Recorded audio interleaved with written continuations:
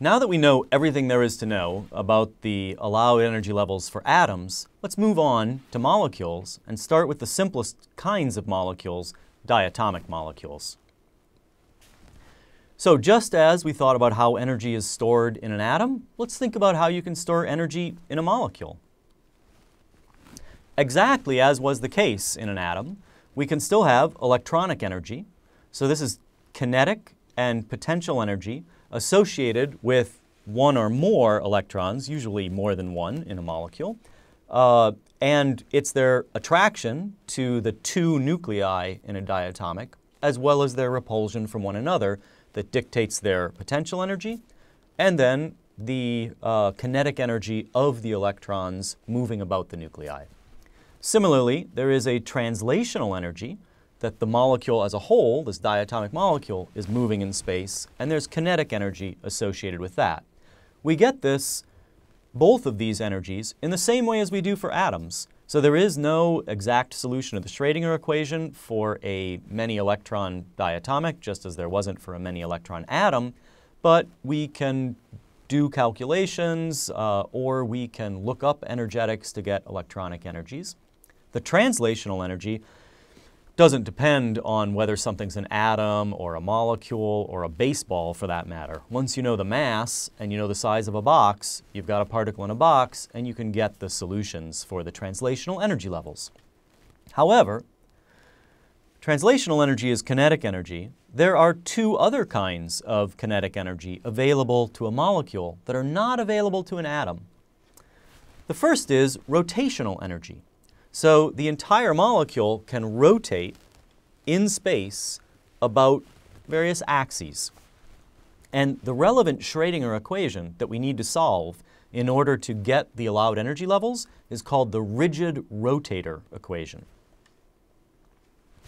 In addition, if I have two atoms connected by a bond, their motion relative to one another, a vibration, is a place where energy can be stored. And the relevant Schrödinger equation to understand the energy levels available for vibration is called the quantum mechanical harmonic oscillator equation. So each of those we'll take a look at to see what the available energy levels are. Let's start with rotational energy levels. So here's a little diagram showing a diatomic molecule which can be thought of as two masses, and they have some distance between them. There is a center of mass, which need not be the midpoint if they are not equal masses. And so we can define certain constants within the system. We can find a center of mass. We can define the distance of each of our masses, or I'll call them atoms because we're doing chemistry, from that center of mass. The sum of those two distances is the bond distance. And from those data, we can compute the moment of inertia. So moment of inertia is, the equation is simply the mass times the square of the distance of that mass from the center of mass. And so that has appropriate units of mass times distance squared. And when we solve the Schrödinger equation associated with rotational motion, we discover that the allowed energy levels have associated with them a quantum number, usually written as a capital J. This is the first time we've seen a quantum number series start with 0. 0 is an okay quantum number. Any integer in principle is okay. 0 or 1 is typically where quantum numbers start from.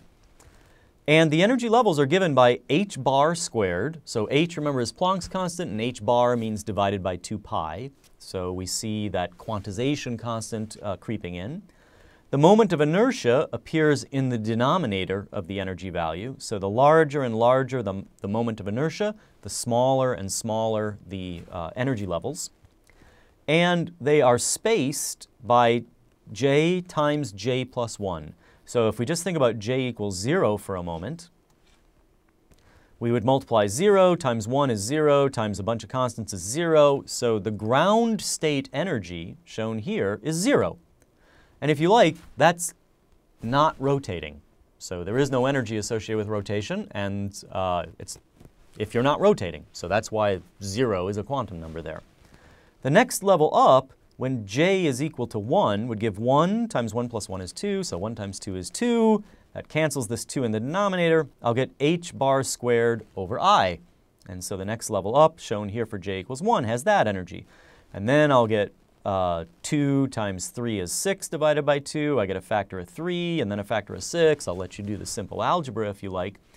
So we see this spacing, not unlike in the hydrogen atom. The spacing gets, exactly unlike in the hydrogen atom. The spacing gets bigger and bigger as you go up. Remember, in the hydrogen atom for electronic energy, the spacing got smaller and smaller. So that's an interesting difference.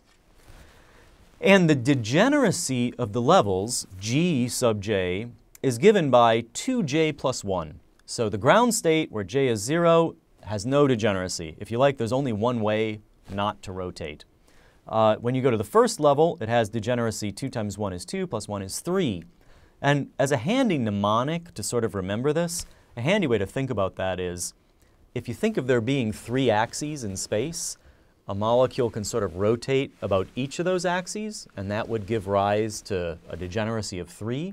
That doesn't actually explain the degeneracy here, but it's a great thing to keep in your mind to remember this rule for degeneracies, because you'll immediately come up with 2j plus 1 if you remember the ground state is 1 and the first state is 3. So let's take a moment then, and you can play a bit with computation of a moment of inertia.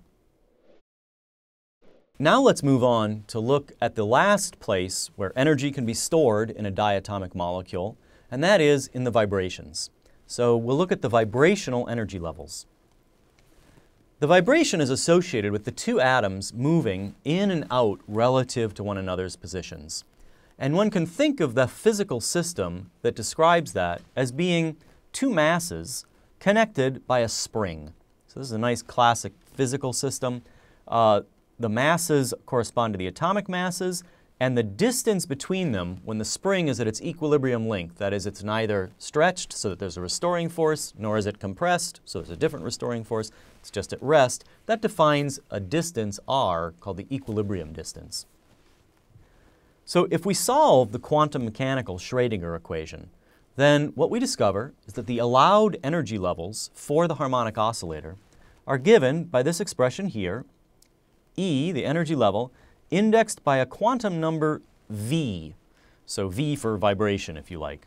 And the quantum number, just like in rotation, it starts at 0, it goes 0, 1, 2, and so on. The energy is V plus a half times Planck's constant, there's Planck's constant again, times nu, the frequency. That is the frequency of time associated with a vibration. So this equation, it's not my fault that physicists over many, many years decided, and chemists too, to use V and nu in the same equation, because it takes a really good font to distinguish those in a substantial way. And you just have to know from context which one is which. V is the quantum number, nu is the frequency. So we'll try to be very careful and always keep track, but it's just something to be aware of.